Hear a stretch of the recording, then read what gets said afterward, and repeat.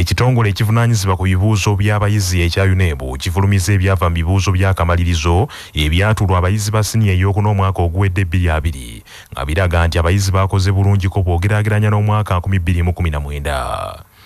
Abayizi abalenzi basinzeeko ku bawala okukola obulungi ng'abalenzi bayise nnyo amasomo gonna okuggyako essomo ery'Olungereza nga ly'abaana abawala lye basinze okuyita. Abayizi 1,845 bagudde kyabugazi ate abayizi 3,986 ne bayitira mu ddaala erisooka, abayizi 6,972 bayitidde mu ddaala lyakubiri, abayizi 8,12428 bayitidde mu ddaala lyakusatu, so nga abayizi 12,555 bayitidde mu ddaala lyakuna. Abayizi abalenzi bongedde okulongoosa mu ngeri gye banukulamu ebibuuzo era bangi obubonero bwabwe mu masomo aga saayansi n'okubala bweyongeredde ddala newankubadde ng'olupapula lwa chemistry lwe lwasinze okukolebwa obubi abayizi bonna ate essomo lya history, mathematics, CRE wamu ne agriculture ebyobulimi n'essomo ly'obuyisiraamu byebimu ku masomo gegamu ku masomo agasinze okukolebwa obulungi. Amasomo ga saayansi era abaana baagakoze bubi nnyo so nga wabaddewo okugenda mu maaso mu bujjumbize mu kusoma amasomo aga geography, biology n'essomo lya chemistry.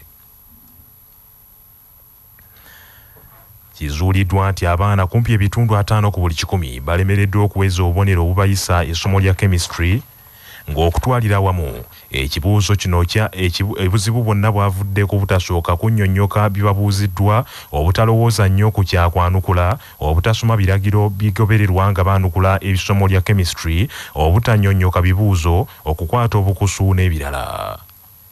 Ssenkulu w'ekitongole ekivunaanyizibwa ku bibuuzo mu ggwanga ekya UNEB Daniel Odong bw'abadde asoma ebyavudde mu bibuuzo by'omwaka oguwedde mu maka g'obwa pulezidenti e Nakasero mu Kampala, agambye nti obutafaananako n'emyaka egiyise abaana beewandiisa ne batatuula bibuuzo ng'omwaka guno abaana 2,884 bokka be bataasobola kutuula bibuuzo ebyo naye nga beewandiisa ku baana 33,396 abeewandiisa.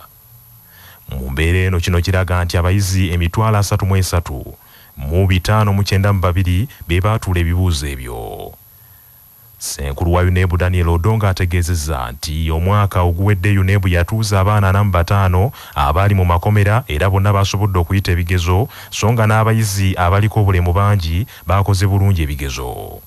The male candidates' performance was better because at Division 1, 14.3% of the candidates who were male passed, and then females had 9.9% at that division. Secondly, in Division 2, 22.9% of the males obtained Division 2, and then 19.4% obtained Division. Interestingly, Division 3, the numbers are more or less the same. They are exactly the same.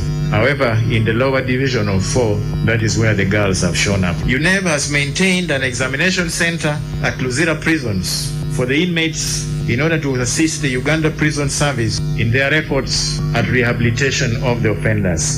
And all of them sat.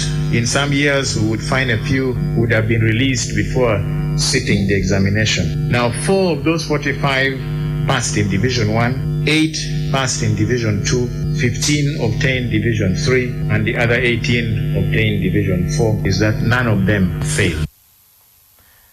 Minisita avunaanyizibwa ku byenjigiriza nga Imubeeza avunaanyizibwa ku matendekero aga waggulu ow'ekitiibwa Dr. John Kirizesto Muyingo mwenyamivu olw'abaana abalemereddwa okutuula ebibuuzo nga beewandiisa era alagidde UNEB okuddamu okunoonyereza ku kiviirako abaana abawala okusigala nga batono ddala abayita ebibuuzo ensangi zino so nga gavumenti etaddewo enkola zonna okusomesa omwana omuwala. The increasing number of the girls registering for this and completing this level of education. As we've seen even in the past few years, the number of girls is continuously increasing, and I'm really very happy. But Mama, I'm also worried and concerned. First of all, about reduction in candidature, yet the population of the country is on the increase. I'm also very worried about the absentee, those who register but are not presenting themselves for the exam when time comes. That worries me, and I'm really concerned. The other is the boy child, mama. From the results we have been receiving, you see, boys are having good reasons to be absent. We need to get back into the boardroom, scratch our heads, do some research so that these issues, even the performance are addressed.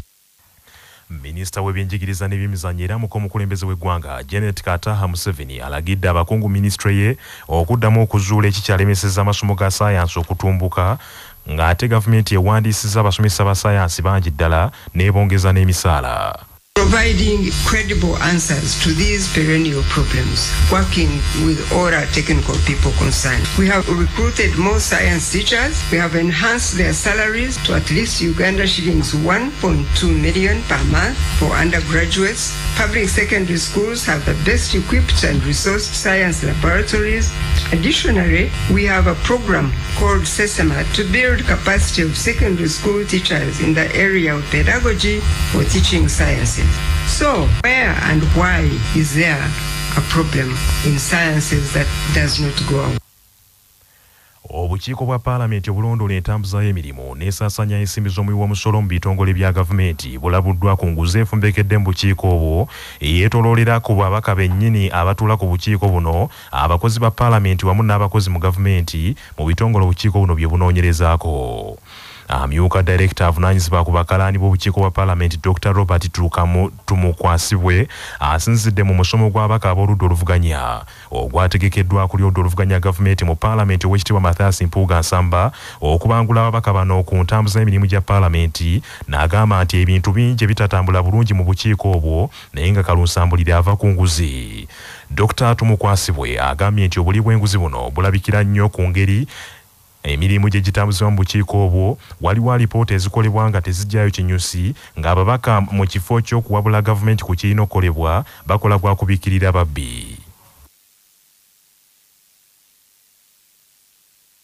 If you want to know that something is not going on well, look at the quality of reports that come from committees. By the time you come up with a report, a lot of work has been done. Field visits, research, hearings, benchmarkings and all that. You sometimes see a report well written, technically, background, methodology, robust. But when it comes to recommendations, you don't see coherence. And you wonder why you have built properly your arguments, and at the time of recommending, you see a different issue. Okusinziira ku Dr. Tumukwasibwe, obuli bw'enguzi era bweyolekera nnyo ku ngeri abaka bano gye beesulubabba okussa emikono ku alipoota ezikoleddwa obukiiko bwabwe. Bangi baagala basooke baweebweyo ekyojja mu miro, nga waliwo n'alipoota abaka ze baateekako emikono mu bungi, kyokka nga bw'oba weetegereza mu alipoota ezo kyangu okwesanga nga waliwo akantu akayitidde mu nsawo zaabwe. Leonard Okema, Principal Clerk Assistance mu Parliament, awadde abaka abo ekyokulabirako nti obukiiko bwe buba bunoonyereza ku mivuyo ejja n'okulwayo Ssaabalondoozi w'ebitabo bya gavumenti, enfunda nnyingi abantu be babeera banoonyerezaako boogera amazima ne bakkiriza nti babulankanya ensimbi, kyokka kyewuunyisa nti akakiiko lutuuka okukola alipoota n'okusalawo ku nsonga eno katandika kuvumbeera. If a query is unaccounted for funds and the accounting officer has told you, yes, I admit I failed to account for 550 million shillings that was meant for an oversight visit to Kalangala, I'm really sorry, it happened, and that is it. As a committee, it's imperative on you to make a decision there and then because you've gathered the evidence. The charge is that there was unaccounted for funds. The evidence is that, yes, it's true. It actually happened. As a committee, why delay a decision? Why would a chairperson or members of the committee say, okay, we shall make a decision at the report writing phase, which will be 3 months away? Do you know what is going to happen between that meeting and 3 months' time? If somebody has indeed failed to account for 500 million shillings, what if he brought 1 shilling and dangled it in the eyes of somebody influential who can alter that decision? And instead of refund, they say, okay, we have cautioned you. Akulira oludda oluvuganya gavumenti mu Paalamenti Oweekitiibwa Mathias Mpuuga Nsamba agambye nti obuli bw'enguzi mu bukiiko tebutambulira ku babaka bokka, wabula n'abakozi ba Paalamenti abatuula ku bukiiko buno nga bano be bakolanga bakayungirizi wakati w'abakozi ba gavumenti abalyake, n'agamba nti Paalamenti erina okutunula n'eriisa ejjogi. part of the endemic corruption is again rooted in the staff of this building, and we need to find a mechanism. And some of them have dug deeper channels that reach the civil servants across entities. These channels and bridges are so huge that the politicians that are seasonal cannot summon energy to break them. And we need to find a way, probably administratively, to break some of these bridges, or actually broker them. If you can't break them, to shift this path. When a technical staff stays in an entity, in a committee for ages, it becomes a home. They have made beds in these committees, and we need to move some of them. Kamalabyonna wa Buganda Charles Peter Mayiga asabye abantu ba Ssaabasajja Kabaka okubeera abavumu era abakozi n'okwagaliza abalala basobole okuleka omukulu mu nsi. Omumbuga bino abyogeredde Buziga mu maka g'omugenzi Egugobye eyavudde mu bulamu bw'ensi eno ng'ayogeddeko nti abadde mukozi ddala ate ng'ayagaliza nnyo. Katikkiro agambye nti omugenzi abadde mukwano gwe nnyo era nga ye yali ssentebe w'emikolo egy'embaga y'omugenzi kwe kusaba n'abaana b'omugenzi okutwala ekyokulabirako kya kitaabwe bayite bulungi mu nsi. Abadde musajja nga akakaalukana nnyo nga takkiriza kufeeba era abadde n'ebimusoomooza bingi kufaananako n'abantu abalala. Naye mu mbeera zonna Sseguya nga kakaalukana ng'atetenkanya okweyimirizaawo n'abantu be. Era nnyinza okugamba obukakaalukanyi bwe n'obutetenkanya ssomo ffenna gye tuli. Ekyokubiri ekisa n'okwagala banne era bye tukuŋŋaanira Sseguya batanatuuka muba temutandika kuseka naye bw'abeerawo mu mbeera zonna n'ebizibu ebingi ennyo byabaddemu alina abaana abo abalwadde naye nga tabeerawo ng'asinda ebizibu bye ng'abeera musanyufu nnyo era nga omuntu yenna ayinza okumwogerako ayinza okukubuulira Sseguya bw'abadde atuleetera essanyu. Kwegamba obulamu buno bwe tubeeramu abantu ab'engeri ng'eyo tubeetaaga nnyo. Omanya nti bwe nnaagenda nantu nga Sseguya waali nja kukomawo nga nteewulukuse naye n'okwagala abantu. Sseguya toyinza kufuna kizibu kyonna kyonna n'atabeerawo oba ekyessanyu. Kale tufiiriddwa nnyo nnyo nnyo. Omugenzi Sseguya yafudde ekirwadde kya kookolo w'omubyenda mu ddwaliro Lubaga. Manya obuvuna obuddo obw'eddembe lyo tonyigirizibwa ddembe lyo ery'obwebange. Kimenya mateeka omukozesa okuweebuula omukozi we nga mulwadde nga munnamateeka Magirani Kazibwe bw'annyonnyola. Kimenya mateeka omukozesa yenna bw'abanga ategedde nti omukozi we ayina obuzibu oba obubonero obukwata ku bulwadde buno obwa COVID n'atandika okumwogerako oba okusamasama n'ebigambo ng'agezaako okumuweebuula eri bakozi banne. Era singa omukozi oyo akimanya nti mukama we yamwogeddeko ebigambo ebitali bituufu oba nti ddala alina obubonero obw'obulwadde buno, omukozi oyo asobola okuwawaabira mukama we era mukama we singa omusango guba gumusse mu vi asobola okutanzibwa ensimbi ezitaka wansi wa bukadde 3. Mu mateeka agafuga ebyobulamu abantu b'omutanda mu ssaza Mawogola n'okutuusa kaakano bakyayongera okukola bulungi bwansi mu bitundu byabwe nga beeteekerateekera okukuza amatikkira ag'abeene ag'emyaka 28 agagenda okukuzibwa olunaku lw'enkya mu Lubiri olw'enkoni mu ssaza Buddu. Omusasi waffe Jimmy Sekabiito katuwa ebisingawo. Ku mbuga y'essaza Mawogola bulungi bwansi ono akulembeddwamu omwami ow'essaza Muteesa Salom Muhammad Sserwadda nga wano basimbye emiti egy'ebibala n'ebisiikirize era oluvudde ku mbuga ne bakka wansi mu kibuga nayo ne bagisimba saako okukirongoosa nga bakuŋŋaanya ebiveramu n'ebicupa n'oluvannyuma ne babyokya.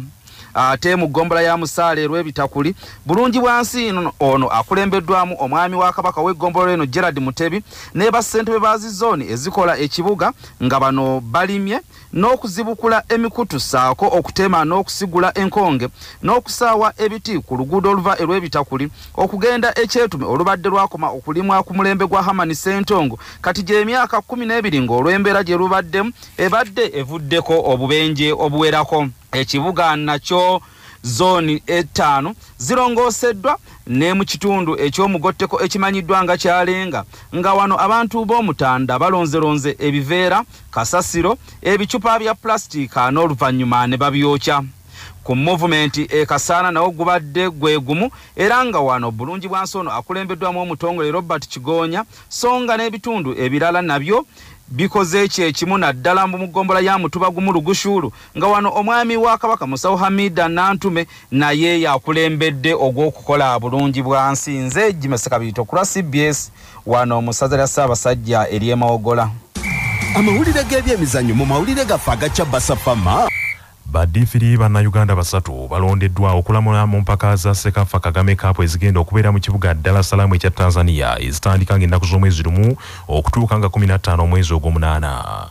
Abalondeddwa Engineer William Lawyer agenda okubeera mu kisawo wakati, omuwubi w'ekitambaala Ronald Katenya n'agenda okwekenneenya emirimu gy'abadifiri Brian Miro Nsubuga. Mu mpaka zino Uganda ekiikiriddwa club okuli KCCA eyawangula empaka zino omulundi ogwasembayo mu 2019 ne Express FC mukwano gw'abangi yawangudde empaka za Uganda Premier League eza season ewedde. Mu kibinja mulimu club ya Express FC ya Uganda, Atrabala ya South Sudan, Nyasa Big Bullets ya Malawi, Young Africans ya Tanzania. Atenga KCCA eri mu kibinja Bane Azam ya Tanzania, KMKM ya Zanzibar, Lengoze ya Burundi n'endala. Amawulire okuva ebweru w'eggwanga.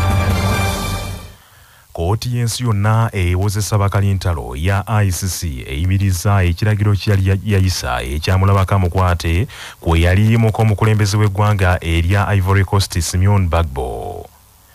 Omukyala ono Simon Bagbo yali avunaanibwa emisango egyekuusa ku kuwakula entalo n'okutta abantu mu kitta abantu ekyaliwo mu ggwanga eryo mu 2010 ne 2011 oluvannyuma lw'okulonda okwakaasa mmeme okwali mu ggwanga eryo ekyaviirako Balole Kaudo Bagbo okugaana okuta obuyinza okubuwaayo eri Alassane Dramani Ouattara eyawangula akalulu ako. Kooti y'ensi yonna mu kiwandiiko ky'efulumiza etegeezezza nti obujulizi bwe beesigamako kuyisa ekiragiro amulabako amukwate bakizudde nga tebukyayinza kukola mu kiseera kino kwe kusalawo bayimirize n'okuggyawo ekiragiro ekyo. Kino kijjidde mu kiseera nga mu mwezi ogwokusatu omwaka guno kooti y'ensi yonna yejjeereza Lole Kaudo Bagbo ku misango egyekuusa ku kitta abantu ekyali mu ggwanga eryo mu mwaka 2010 ne 2011 nga era n'oluvannyuma yatikibwa n'akomezebwawo ku butaka mu nsi eya Ivory Coast ng'ennaku z'omwezi 17 omwezi ogw'omukaaga omwaka guno era nga ne ku lwokubiri lwa sabbiiti eno yasisinkanye pulezidenti aliko kaakano Dramani Alassane Ouattara. Kinajjukirwa nti President Bagbo lugenzo okutuuka leero nga yasaayodde okusaba mu kooti ng'ayagala kwawukana ne mukyala we Simon Bagbo. Bannaffe amawulire ag'essaawa eno kangamalirize mu bufunze. Ekitongole ekivunaanyizibwa ku bibuuzo mu ggwanga ekya UNEB kifulumiza ebyava mu bibuuzo by'abayizi abaatuula siniya ey'okuna omwaka oguwedde 2020 nga biraga nti abayizi baakoze bulungi bw'ogeraageranya n'omwaka 2019. Wabula ekyewuunyisa nti ku bayizi 33 abaatuula ebibuuzo bino, abayizi 12 bayitidde mu ddaala lyakuna ate abalala ne baddako bwe batyo mpolampola. Obukiiko bwa Paalamenti obulondoola entambuza y'emirimu n'ensaasanya ensimbi z'omuwi w'omusolo mu bitongole bya gavumenti bulabuddwa ku nguzi efumbekedde mu bukiiko obwo yeetooloddwa ku babaka bennyini abatuula ku bukiiko obwo n'abakozi b'omu Paalamenti. Kamalabyonna wa Buganda Charles Peter Mayiga asabye abantu ba Buganda era abantu ba Ssaabasajja okubeera abavumu ng'ate bakozi n'okwagaliza abalala basobole okuleka omukululo mu nsi. Kooti y'ensi yonna ewozesa bakalintalo eya ICC eggyewo ekiragiro kyali yayisa ku mukulembeze w'eggwanga erya Ivory Coast mu kiseera kiri eyali mukulembeze wa pulezidenti wa Ivory Coast nga ye Simon Bagbo. Kooti ekiggyewo ng'egamba nti tekikyayinza kukola engeri gye kiri nti n'omusajja yasabadde okwawukana ne mukyala we. Bannaffe amawulire ag'essaawa eno bwe gatyo bekagenze. Sigala naffe ku CBS FM ey'obujjajja. Nze Joshua Musaasizi Nsubuga.